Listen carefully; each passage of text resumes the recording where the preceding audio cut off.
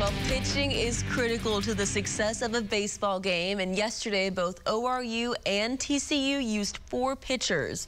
For ORU, their pitching kept them in the game until the bats could come alive. Leanne Taylor is with us this morning live, and she has a very special guest with her. Hey, Leanne. Good morning. I do. I have the pitching coach. Wes Davis is here, and it was an amazing game yesterday. How are you feeling this morning? Well rested after last night, that's for sure. You were telling me that each night you come back and it's like the tank's empty.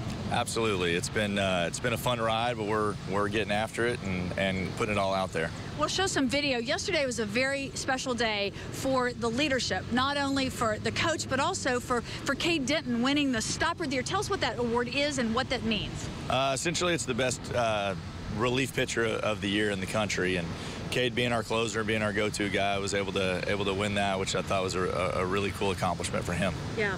Coach Fulmer winning Coach of the Year, and then being able to play yesterday. What was that day like, no doubt, for him? Amazing. I think, on multiple levels. He's worked really hard to get here. He's done an amazing job. It's been fun to, I've been here for 15 years. It's been fun to kind of see his development as a coach, and so proud of him. He's an unbelievable leader, an unbelievable man, father, husband, all those things. And so that was a really cool award. But I also think it was neat. He had around like 25 or 30 of his family from Pennsylvania come in. They were running around in Fulmer shirts. So it was a pretty cool day for sure. I saw that. I wondered if they were just friends or family, and obviously the team was there. And yesterday it was kind of a trick because you guys normally don't get to the ballpark that early. I mean, it was really trying to be sneaky, huh? No, absolutely. It was funny. We had to fight him a little bit because our schedule was out of routine. He's a very routine-oriented person. So being able to get him there and sneak his family in for the award was a really cool moment. Yeah. Now, you're an Owasso boy, if you will, went to Owasso High School. I guess there's some Owasso players here on other teams. Just knowing that you've made it to this level, what does it feel like?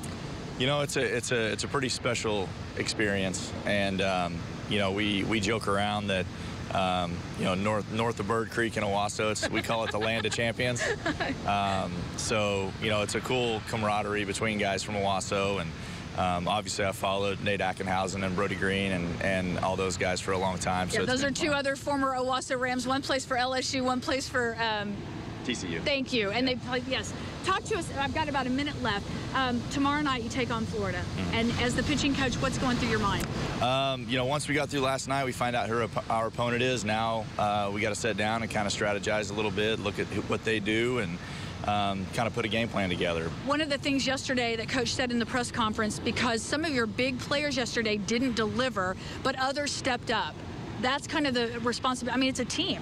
No, I think it's a testament to our club. We've got a lot of depth. We've got guys that do their jobs really well.